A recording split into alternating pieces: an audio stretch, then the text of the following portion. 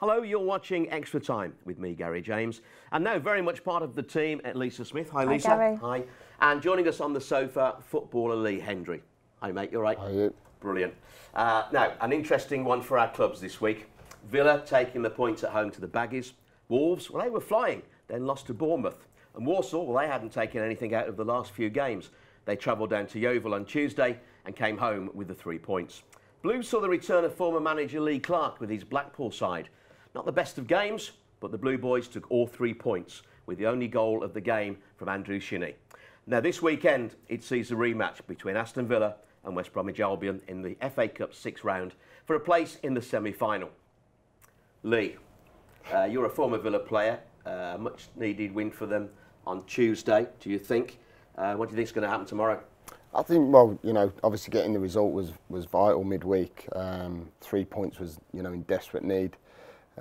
Especially looking at the league position, I think, if you ask anyone, I think the league's far more important at the moment than the cup. But what a fantastic result, I think going into the weekend's game against Albion again, they'll fancy their chances. And to be fair, I think, getting the 3 points, going into Saturday's game, I think Tony Pulis's men will be thinking, we've got it all to do. And in all fairness, I think Villa will go and nick something. You think they will? Yeah, I do. Yeah. What about Lisa? What do you reckon? Yeah, I think like Lee, it was a really good debate at the game the other night because some of the older fans were saying really want to see an FA Cup victory in our lifetime day out at Wembley, but the rest of us were kind of saying, yeah, but the league's so important. If you, like you say, if you drop 3 points against your derby rivals, you start seeing that slide. And Tim Sherwood's come in and we've been waiting for his first win, and you could see the relief on his face and the players' faces, and they'll all be pumped up now for this cup game on Saturday. It could turn the season around. Yeah, well, it could. It's taken them out of the drop zone slightly, hasn't it, on that? But as a player, because obviously you are still playing, is it the name that you just played the other night, didn't you? Yeah, playing for Baseford. Baseford. Down in Nottingham, it's sort of Midland Prem, so it's a bit of a come down from the Premier League, but no, it's good. It's good fun. It keeps me fit and stuff. Yeah. So I'm enjoying it. So that's why I say you're still playing. So as a player, and maybe if you think back to when you were playing Premiership football for Villa, in the position now,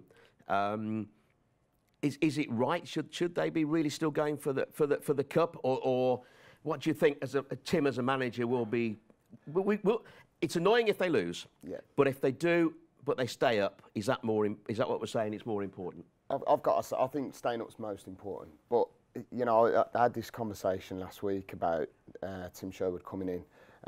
And to be fair, I watched them at Newcastle and I thought they did excellent at times. They're getting shots off target. But I think with Tim coming in, he could be a big saviour for the club. He could keep them up and he could bring some silverware to Villa Park, which, is long overdue, really. Yeah, and all of a sudden, we've had a good season, in so many ways. So I think, the cup game now, he's got his 3 points under his belt. The fans are all happy. The confidence is high again. He'll fancy his chances Saturday, and I think, I personally think they'll go and do him again. Yeah, and he's putting bums on seats now, isn't it? We hope for this weekend. Yeah, I mean, the crowd was slightly disappointing the other night. It was on TV, but I think the fact that now they've got that win, it's a home derby, and I think they're looking at 42,000 on Saturday. It'd be an amazing atmosphere. And yeah, I mean, the thing is with that is that, you look at Villa's form of late, and it hasn't been good. No. And, it's been building up to this. And, when Lambert was in charge, it was slowly drifting. The crowds were going down. But now we've got a 3-pointer under our belt. And all of a sudden the fans are talking, they want to come down and sort of cheer the lads on. And I think that is a massive, massive part of having them down there. I said the other night that they're like the 12th man, really. And to be fair, if you can get that Villa Park packed out now for the last 10, 11 games of the season, obviously it's not that many games at home, but, I think, that will give us a massive lift and hopefully just drift us away at that sort of bottom section, really. And do you think, from the Baggies' point of view, Tony Pulis there, he's well known for playing defensive and let's nick one at the other end. Do you think now after Tuesday's game where he's lost that, do you think he might change anything? Or I think I played under Tony at Stoke for a short spell when I was on loan there, and Tony will never change his format of playing. As a manager, he's always been pretty defensive. He doesn't concede many goals.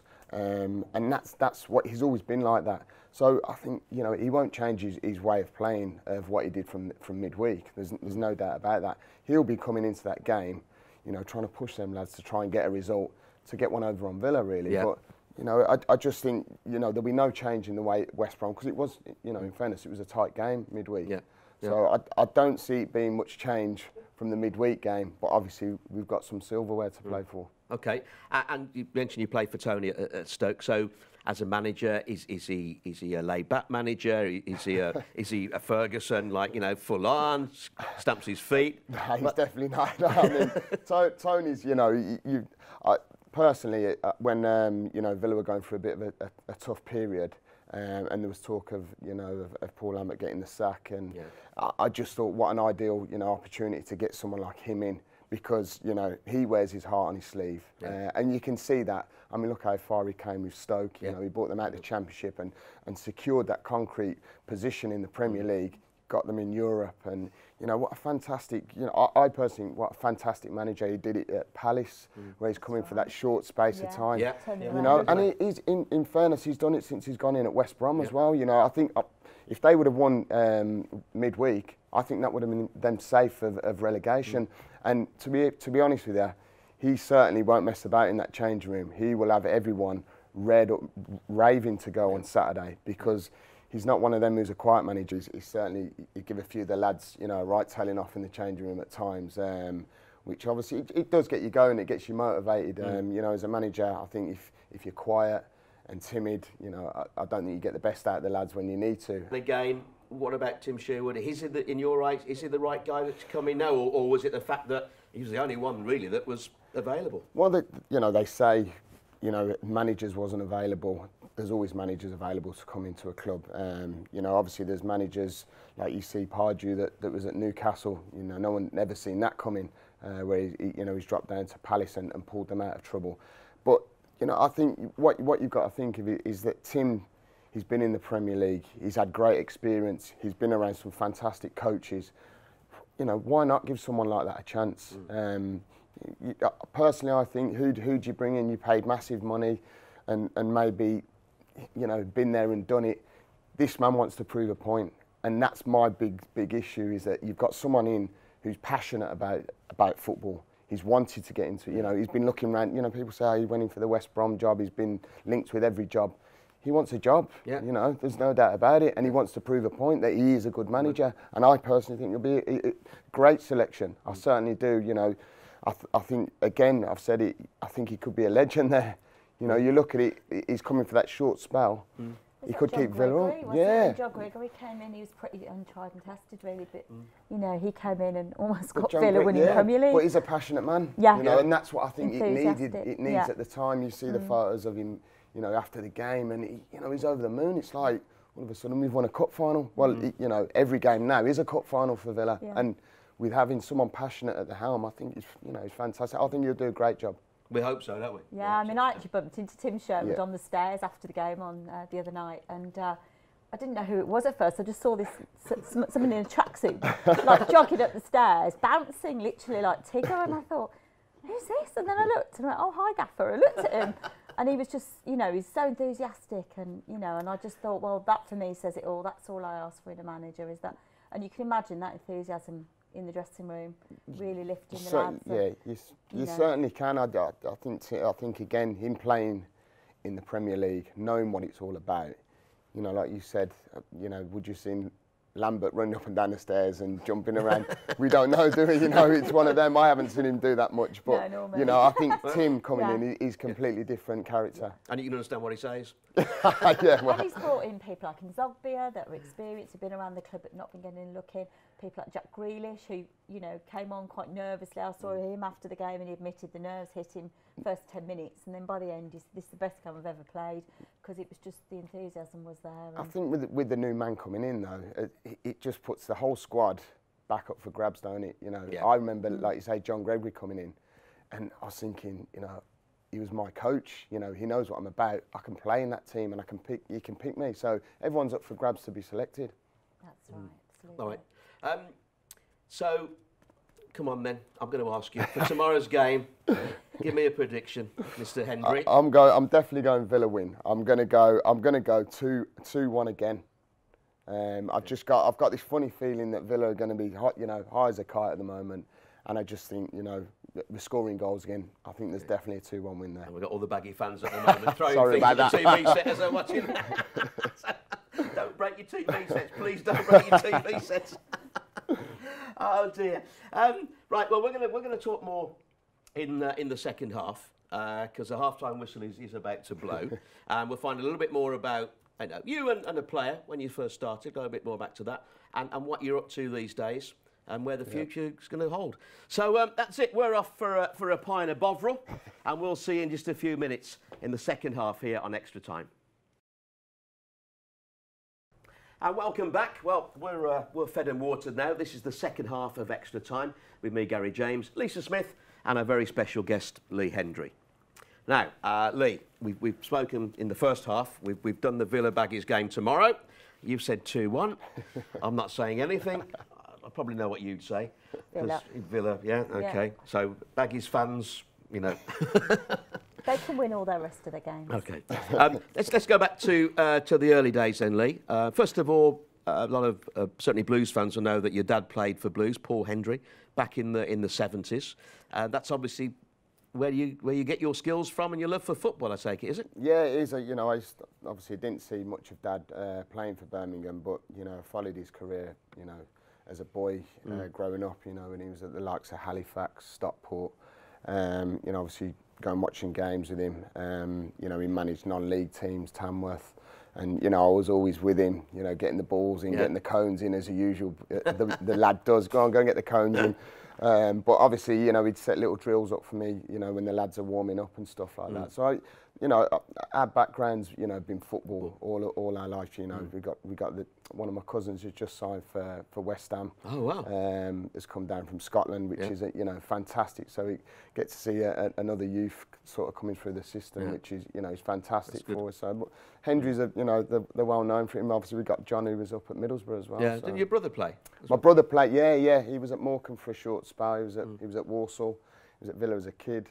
So it's definitely in that blood, 100%. Yeah, it is, it's a footballing dynasty. Nothing. Well, you started at Villa in 1995, I believe. Yeah. It was, and you stayed there for what, 14 years, was it? Yeah, I was. I was there as a kid. I'd obviously come through the old YTS system, which was, it was a great experience, a fantastic club. I was fortunate enough to make my way through the system and obviously play for a team that I support. As a young boy was a great honour in itself, really. To sit on the terraces and watch some of the games where Big Ron was in charge, and the big cup game where Kingy scored the penalty, and I remember being in the paper with a boy fan, and I was stood next to Ron, but I was one of the YTs, and it was just what a great experience. There's so many stories to tell as a young lad, but fantastic that I ended up achieving my goals at the end of it. And what was it like then? I think it was probably a little bit a few years before you, but Mickey Rathbone used to play for the Blues, a physio, I think, working for England and that. But I think he was playing in the late 70s, maybe early 80s, and he moved around a bit. But he had a book out last year that I read, and when he was at Blues, and they used to train at just down from the airport, Elmdon Lane. Yeah. It's not there anymore. Obviously, there's some without West Hills now. Yeah. But in his book, it's the stories he tells about him as a lad training and hating it. And being shouted at and having to clean the boots. In your time, in the mid-90s, that's what you had to do as an apprentice then, was it? Yeah, it was cleaning the boots. It was, well, I'll tell you a story. It was fantastic. Do you remember, obviously, Fash come to Villa, didn't he? Yeah.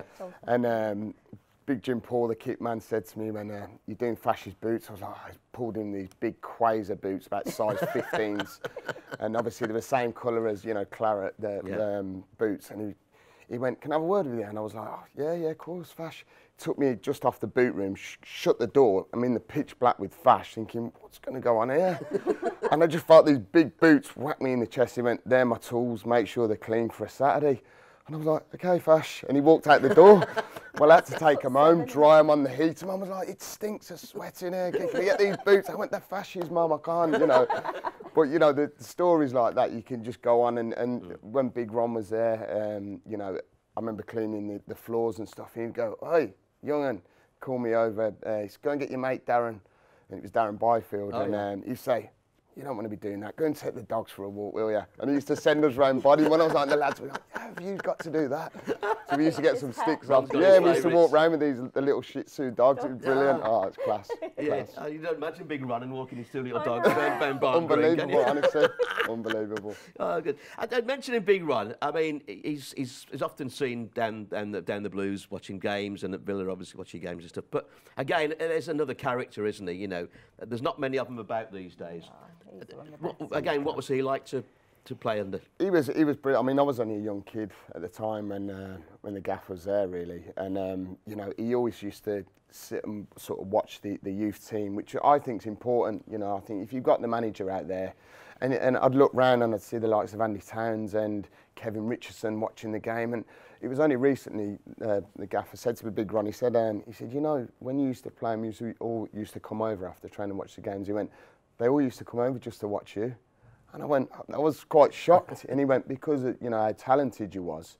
He said, they always used to go on about it. He said, that's why I used to drag you over some training days. And he'd put me in with the first team.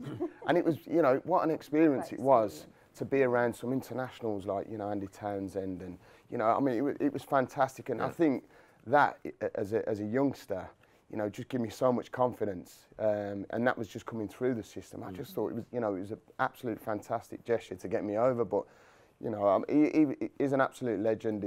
Is Ron, and you know, I'd love to see him back in the game. Yeah. I think he's a character. You know, I could sit and listen to his stories and listen to him sing all day. Well, I'm not listening to him sing. Yeah. He made that record, didn't he? Release that record, didn't he? I think. Oh, brilliant. Renee Minata, I think he was in combination. But I mean, do you think he'd want to come back in the game now, or is he quite happy doing what he's doing? Well, I've just come back from Dubai with him, and he was our manager for the England Legends. We played England-Scotland, and listen, he loves it. He absolutely loves it. He's on the side giving me loads of stick, and all the lads stick in the changing rooms. You know, he loves it. And I was going to ask you where you got that tan from. Come back and, I mean, let's face it, Big Ron's got a better tan than David Dickinson. I'm jealous of his tan, actually. I said that to him.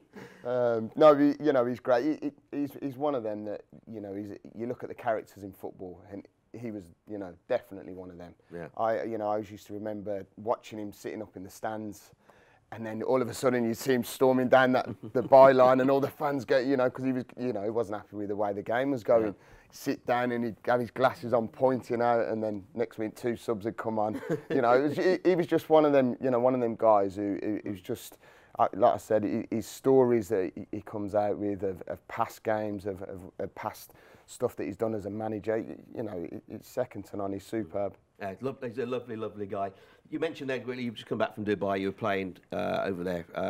Is that a regular? Is that an annual event that you go to? Yeah, we do it every year. It's you know, we have like the likes of Des Walker over there, John Beresford, Dave Besant, and the Scots have, like, you know, John Collins. He wasn't there this year, obviously a bit up at Celtic, but you know, they've got a great McAllister. So you can imagine the England Scots. Wow. It's almost like a derby game, Villa Blues, really. But it's well, they never beat us. That's brilliant. And you mentioned England, Scotland. So your international career under 21. Yep. And then you had just the one cap, I think, against the Czech Republic. Yeah, it was. Unfortunately, I mean, the one cap wonders, which I suppose you know, I've got one cap that no one can take away from me. Yeah. But yeah, obviously I've come through the system of England, really, because I played under 18s, got a cap under 18s, got a under 21, well, quite a few under 21 caps. I got a B cap, an unusual. The last B game, when Matt Letizia scored a hat-trick, I think it was at the Dal it was, and then obviously got my full cap. So, you know, I've got a full range of them, which is, you know, is great to show the kids as they get older. Yeah. Yeah, no, that is brilliant. Moving on then, outside of football, I know you're up to quite a few things. You're a busy lad at the moment, and I appreciate you taking time out and coming and having a chat. Tell us about the academy. So, superb. Set my own academy up, the Lee Hendrie Academy, which has been, I feel like I'm back training every day. You know, I think when you come out of football, I think it's important that you set yourself goals and targets. And you know, I sort of went through a rough time where I've got through the other end of it, and now, you know, I just feel like I'm back playing football. I'm teaching young kids from the age of 16 to 18. You know, we're always looking to recruit. I just think it's a great opportunity to have some perfect coaching. I say perfect, I'm still couldn't listen to me. Some great coaching, yeah. From not, you know, the sort of looking at, you know, the sort of things that happened through my life of football, where I've been up, down and all over the place. And I think it's great that I've got that experience to pass on to these kids. And you know, we've got some good youngsters that hopefully we can try and push back into the system that, you know, a lot of kids don't get the opportunity from 16 onwards.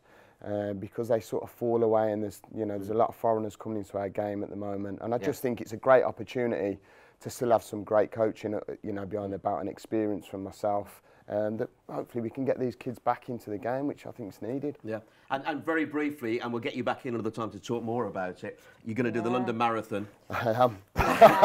Pure leukemia. I am. Yeah, I am. I mean, again, I've been quite a fit lad. Yeah. You know, most of my game is based on, you know, getting up and down the pitch. But to do that is going to be a massive thing for me. And I can't wait. Yeah, and I'm in training. I'm going to give it a good go. I just want to raise as much money as I possibly can, really. Okay, well, we'll get you back on and we'll talk more about Thank you. Another time, mate. We'll really appreciate your help. Well, the final whistle is about to blow. Thanks to Lisa. Very much thanks to Lee. Cheers, mate. Thank you. The Villa versus Baggies game tomorrow. And if we're not talking about your sport, or you have any suggestions of guests you'd like to see on the show, then please email us. It's extratime@bigcentre.tv. But for now, that's full time on Extra Time. Have a great weekend, and we'll see you Monday. Bye-bye.